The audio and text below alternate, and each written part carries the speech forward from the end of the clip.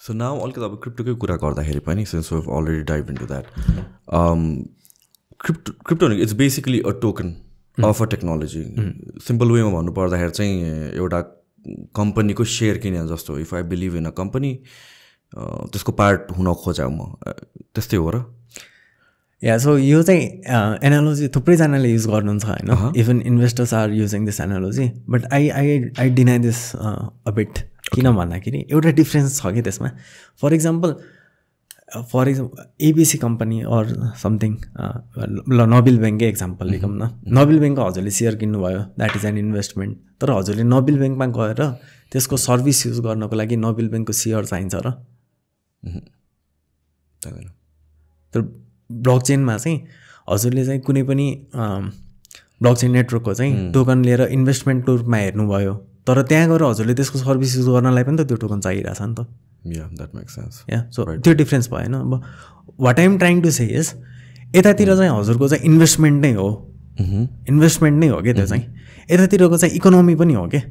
Okay, so if I want to let's say speculative मात्र भएर बस्छु, म ट्रेड मात्र गर्छु भनेपछि त त्यो केसमा चाहिँ isn't it kind of like share prices? Yeah it is, but मैले चाहिँ त्यो पिच गर्दिनँ क्या. Right, yeah I understand. You being a developer, I mean like it's a completely different game for you. Yeah but I also want, अब ट्रेडरहरूको लागि पनि so उनीहरूले त अब in a way or other ट्रेडिङबाट पैसा कमाउन खोजिरहेको नै हो होइन, in a way or other. But त्यो एसेटको रिप्रेजेन्टेसन हेर्दाखेरि, त्यो एसेटलाई हेर्दाखेरि चाहिँ डिस्टिङसन चाहिँ भेट्नुपर्छ कि सेयर प्राइसको र टोकन्सहरूको चाहिँ. अनि why am saying this is, so for example हामीले एउटा कुनै पनि कम्पनीको चाहिँ सेयर खोज्दैछौँ भने कतिको प्रफिटेबल हुन्छ अथवा मलाई त्यसमा चाहिँ रिटर्न कति आउँछ भन्ने कुराहरू मेजोरिटी त्यही नै हुन्छ. तर यतातिर चाहिँ हाम्रो टोकन हेर्दाखेरि चाहिँ त्यो टोकनको टोकनोमिक्स, त्यसको इकोनोमी चाहिँ कसरी चलिरहेछ भन्ने कुरा चाहिँ बढी हेर्नुपर्छ कि. It's more of a demand supply game होइन यतातिर. लाइक मैले यो टपिक किन ल्याएको म तपाईँलाई भन्छु है, मेरो होल अब्जेक्टिभ के हो. फर इक्जाम्पल सेयरहरूको कुरा गर्दाखेरि of course their supply and demand जुन छुट्टै नै एस्पेक्ट छ, regardless of how the institution is performing. If the मार्केटमा डिमान्ड हाई छ भने त्यसको प्राइस बढेर जान्छ, सिटी कम्पनी भए पनि. तर त्यसको जुन फन्डामेन्टल एनालिसिस छ, that also plays a huge part in the value of the shares.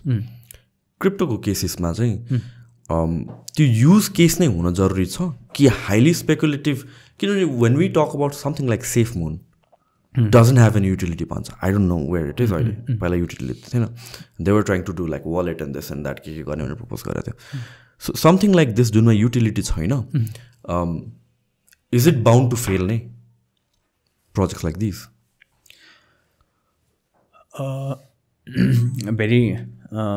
Very hard question to say at market situations like this होइन, because we are too early. But 2017 तिरको कुरा हो कि, अनि it was a bull run to त्यति बेला.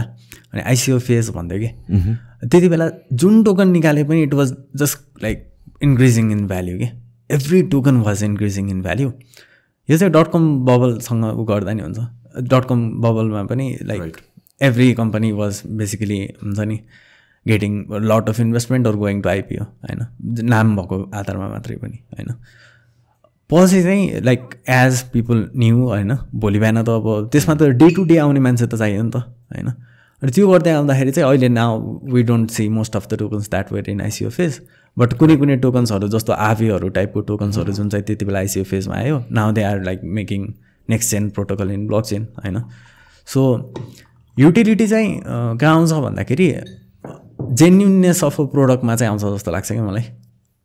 Okay, right. So अघि मैले भनिरहेको थिएँ नि त्यो इकोनोमी अर समथिङ. सो यसमा चाहिँ कस्तो हुँदो रहेछ भन्दाखेरि this is the first time एउटा कुनै पनि एसेटमा चाहिँ मार्केटिङ एकदमै हेभिली इन्फ्युज भएको क्या.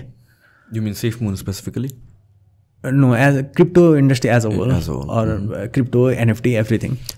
Like specifically safe moon, this is like for me, I'm very curious about this safe moon token. किनभने जुन हिसाबले popularity छ यसको हैन, although it has like no use case practically.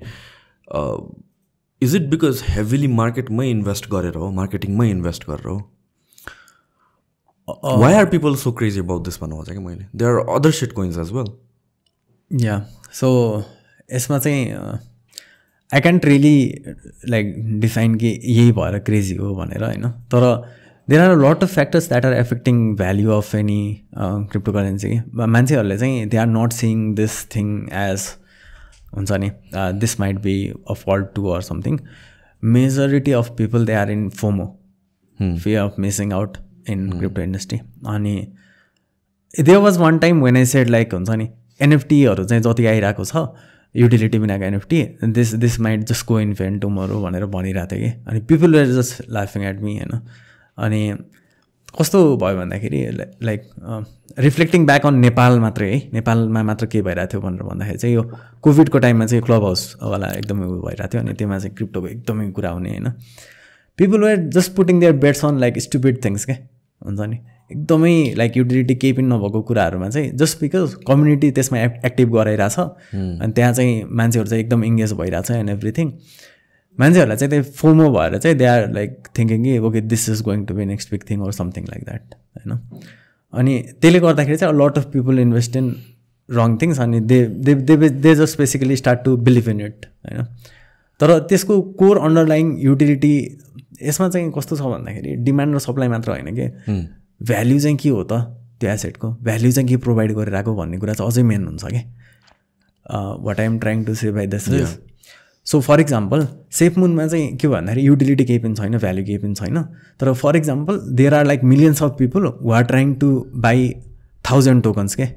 Demand एकदमै बढी भयो अनि प्राइस त यसै नै बढ्छ, तर त्यसको युटिलिटी त केही नै भएन नि त. What are those millions people going to do after owning that token, के गर्ने त, अझै प्राइस बढ्छ कि भनेर कुर्ने त हो नि उनीहरूको काम होइन.